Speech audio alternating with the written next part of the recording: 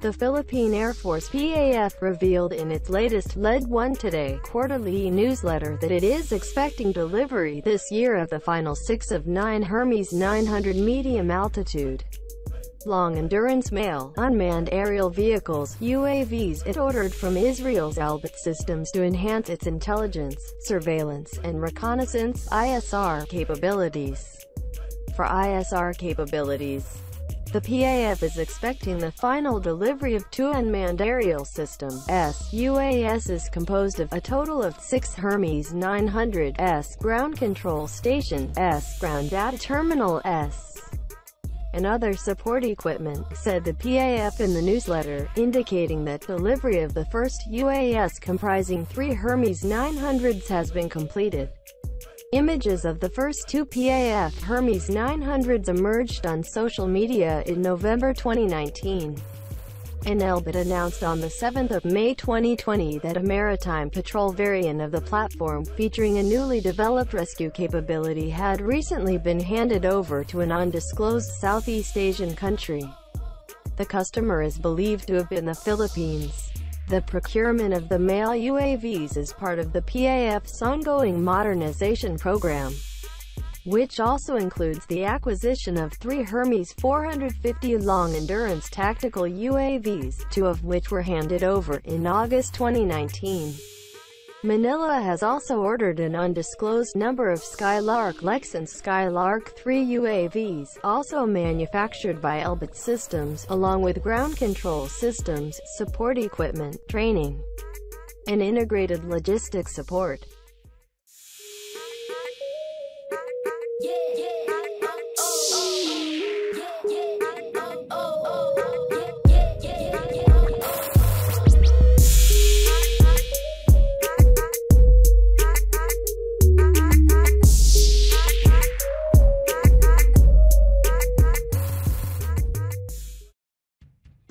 The Elbit Systems Hermes 900 Kachav Star is an Israeli medium-sized, multi-payload, medium-altitude long-endurance unmanned aerial vehicle (UAV) designed for tactical missions. It is a sequel to the Hermes 450 series of drones, one of the most widely used military drones in the world.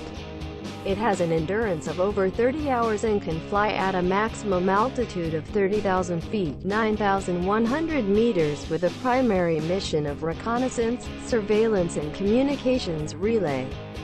The Hermes 900 has a wingspan of 15 meters (49 feet) and weighs 970 kilograms (2,140 pounds) with a payload capability of 300 kilograms (660 pounds). Payload options include electro-optical, infrared sensors, synthetic aperture radar, ground-moving target indication, communications and electronic intelligence, electronic warfare, and hyperspectral sensors. The Hermes 900 was first used by Israel during Operation Protective Edge in July 2014. It had been undergoing test flights and wasn't planned for operational deployment until late 2015. But it was introduced during the operation for unique missions that it could perform better than the Hermes 450. A few days after receiving orders to deploy the aircraft, one Kachav was readied for temporary activity. The Hermes 900's first operational mission took place on July 15, 2014, which was a link in a chain of operations that eventually led to a fighter jet attack that destroyed terrorist infrastructure. Maintenance on the aircraft during the operation was done by Elbit personnel because IAF ground teams had not yet been qualified to perform maintenance on it, and mission stations had Elbit representatives that guided the operators during combat flights. Following the end of the operation, the Hermes 900 returned to integration and flight testing to pass milestones that still needed to be met.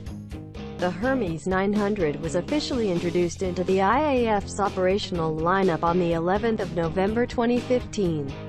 Max Defense Philippines and Israel Defense reported that aside from the 4 Hermes 450 UAVs, The Philippine Air Force is also set to acquire 10 Hermes 900 UAVs, as well as ground control systems, support equipment, mission payload, and integrated logistics system (ILS), including training, technical support, and other requirements, as part of Horizon 2 of its modernization program, with delivery expected by 2020. As of November 2019, flight testing of airframes Tail No. 9001 and 9002 are being conducted in country. Hermes 900 can also be utilized for ground support and maritime patrol missions, as well as for integrated, multi-platform, multi-sensor operations.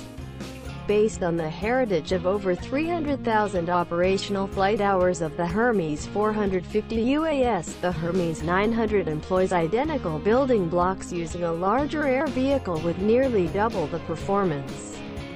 Hermes 900 incorporates flexible, cutting-edge, multi-payload configurations.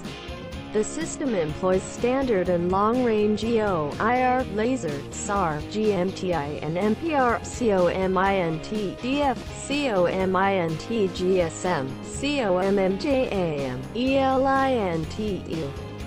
Hyperspectral systems, large area scanning systems, wide area persistent surveillance, and other payloads. Mission management is performed in a highly autonomous manner via the Hermes Ground Control System, GCS, designed to control combined Hermes 900 and Hermes 450 missions. Hermes 900 can perform 2 concurrent missions from the same GCS using 2 ground data terminals (GDT). Hermes 900 is the most recent male UAS procured by the IDF, as well as by multiple international customers.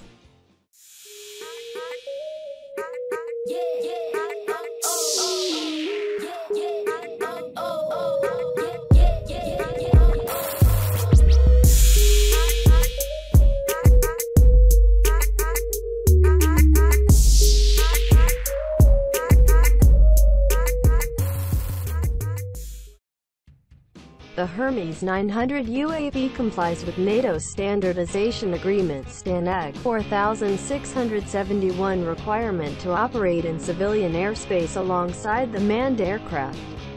It performed a series of flights certified by the Israeli Civil Aviation Authority during 2017-2018 and was rolled out in July 2018.